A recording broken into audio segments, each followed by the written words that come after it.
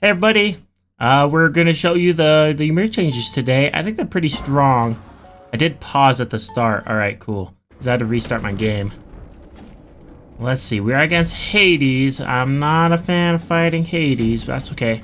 So, the Ymir changes, I think, are pretty strong.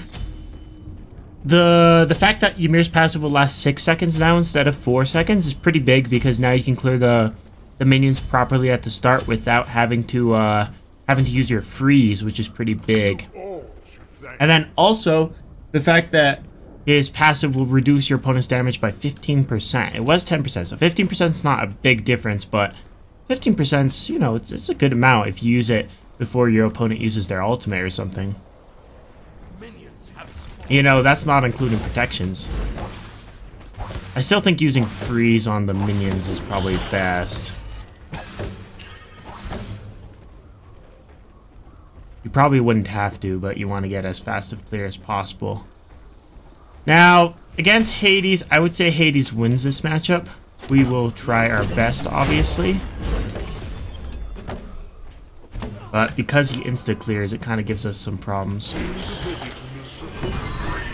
Alright. Yeah, if I get his beads that fast, that easily, I'm down. I'm cool with it.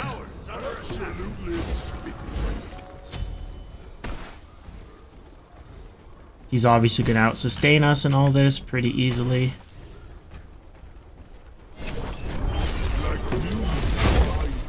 Yeah, it's way too hard to contest with him. You use my freeze just so I can kill these with one auto rather than multiple autos. Oh, that goes through walls? Ooh, I didn't know that. I have Hades Diamond, I didn't know that.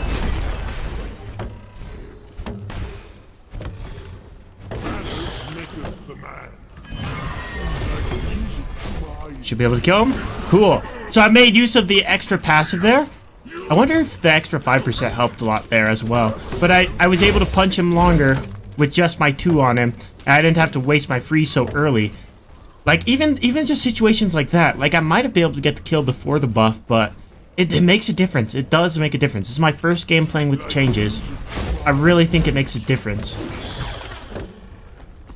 Alright, now it's back. So, obviously, that combined with the previous Ymir changes, and he's a lot better. I think both of them by themselves are alright, but you add them together, and it's like... Actually, let's get these. They're actually pretty good. I didn't need to sell my potion, because I was going to go cooldown, and then I realized, well, maybe I just want the extra damage.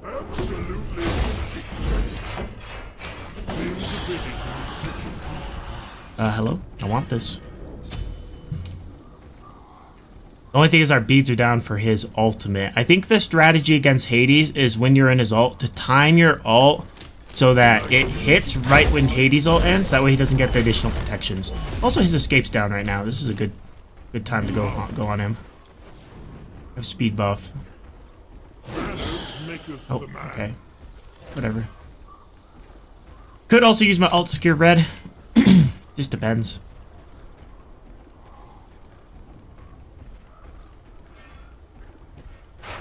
Where did he go? Did he go all the way to his blue buff? Oh my god. No, he's just in lane.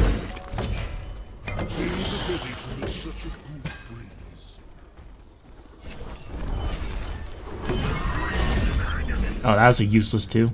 Did 0 damage.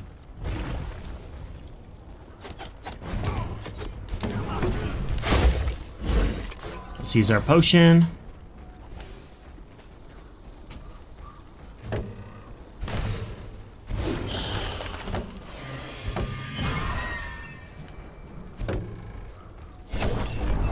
Okay.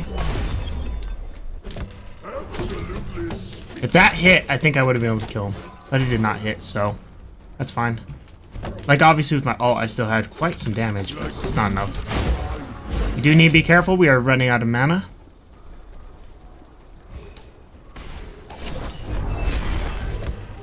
I missed it, lol. No. Can I punish him, though? That's the question. Looks like I can punish him to me. He was just too low mana. If he picked up... Nah, if he picked up the blue buff, he would have been even more out of position. Then he might have had enough mana to get away. Alright, let's recall. Yeah, I'm liking these Ymir changes. I'm liking them quite a bit.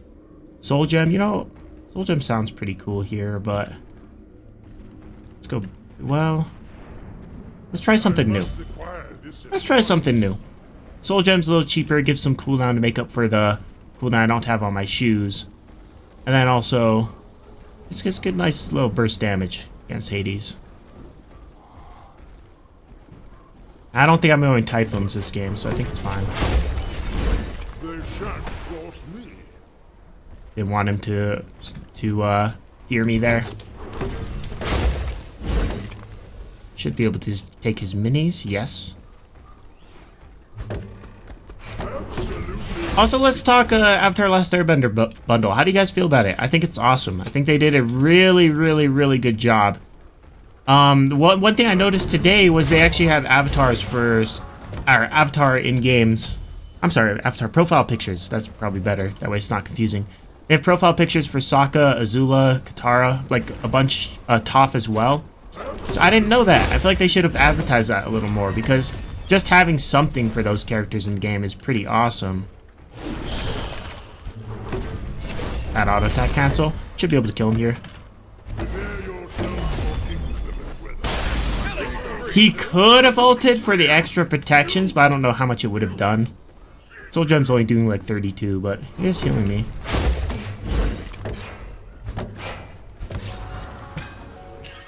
We can probably take this wave.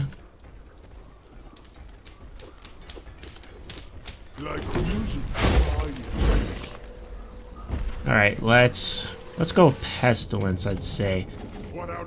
We are gonna want some CCR. Well, actually, let's go Shoguns. Shoguns. We want CCR, that way when he fears us, he doesn't put us so out of position. But we also want anti-heal. I'm probably gonna go with Toxic Blade, Divine Ruin this game. Maybe Pestilence on top, probably not. Might be too much defense. Also, I want to let you guys know I am having a tournament on the 25th. It will be at 11 a.m. Mountain Standard Time or 1 p.m. Eastern. And I'll be streaming it on my Twitch channel at twitch.tv/Hatmaster. It'll be a A+ and below tournament. I think it'll be really fun. Also single defense only. So if you guys want to come by and watch that, you are all welcome to. If you want to join in future tournaments, all you gotta do is pretty much follow the Twitch channel. Because right now I have the requirements that you have to be following the Twitch channel for 3 months or subbed on the Twitch channel. I don't know if that'll be the case for future tournaments, but yeah, that's what it is right now.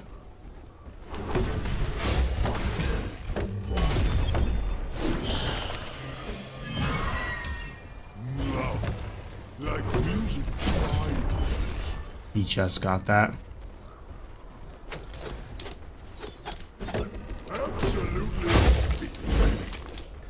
I don't want him to get this buff either.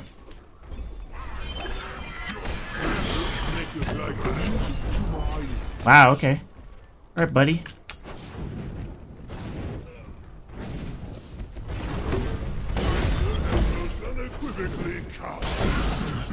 Come on! Ha ha ha! Just barely calculated. Just barely calculated. Very cool. Should be able to get this because of Hunter's Blessing. I like the Soul Gem, but I think Bancroft should still be stronger. I just want to try something newish. By George, that was close. I think late game it'll be strong because it gives, what, 40% of your magical power? So as I get a bunch more damage, it'll hit like another ability almost.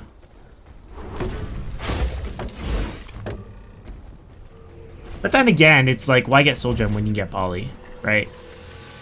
Without further ado, Alright, let's get a Toxic Blade next, because I do want some auto attack plus some movement speed. Also, I think a Blink would be great here, just to, when he dashes away, or leaps away, I can just Blink on him and punish him.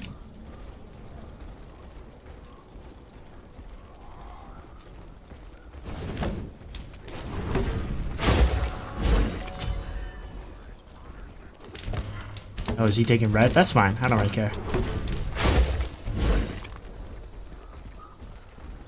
He's on that side of the map. Actually, if I just kind of let him do his own thing and ward here. I have a good Demon King secure. And the only way he can really steal it is if he dashes in, which would put him in a position for me to kill him. And I have my beads up, so this is pretty safe to do. Taking Demon King so much better now that you can auto attack for so much longer with Frostbite. The Frostbite buff's really good for taking objectives like that. I don't know if I timed it correctly, but you can kind of hold on to your freeze better. I wanted my freeze in case he leaked in, and then obviously switch it to secure. Okay. Should be able to punish him here.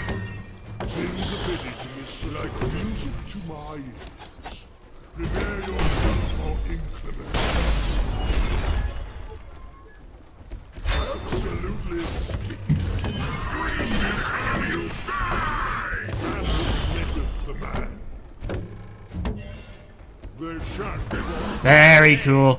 Yeah, I think he had a tiny window to get out there, but nope. Yeah, this is going well. I'd say normally Hades can win this, but we got a nice snowball and we are able to punish him. I think the hardest part about this matchup is usually Hades' fear, but he's not using it right. He keeps silencing me instead of fearing me because he's not applying his blight. And he leaped in, so he has no escape. Alright, that's fine. He's a little too tanky. I don't have enough pen. Hunter's Blessing helps a ton for this. That Shogun CCR is huge.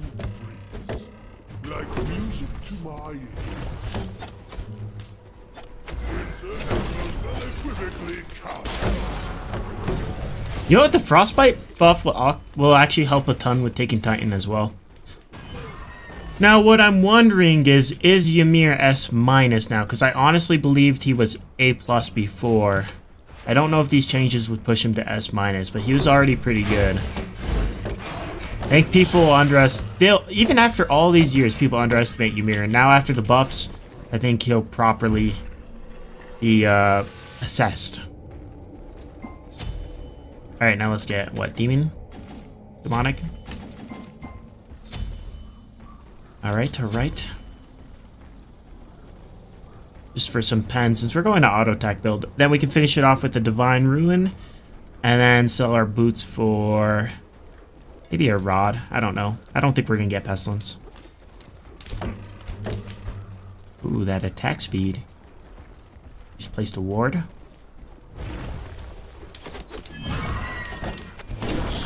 Oh, okay, okay. Alright, alright. Let our fire minions push, I get it. Oh, he went that way. Just not expecting that.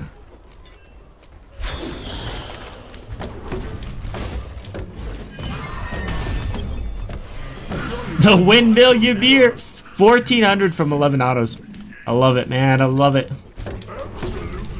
Also, I think this is the patch that minions were nerfed. So they're finally back to what they used to be, which is good, but also...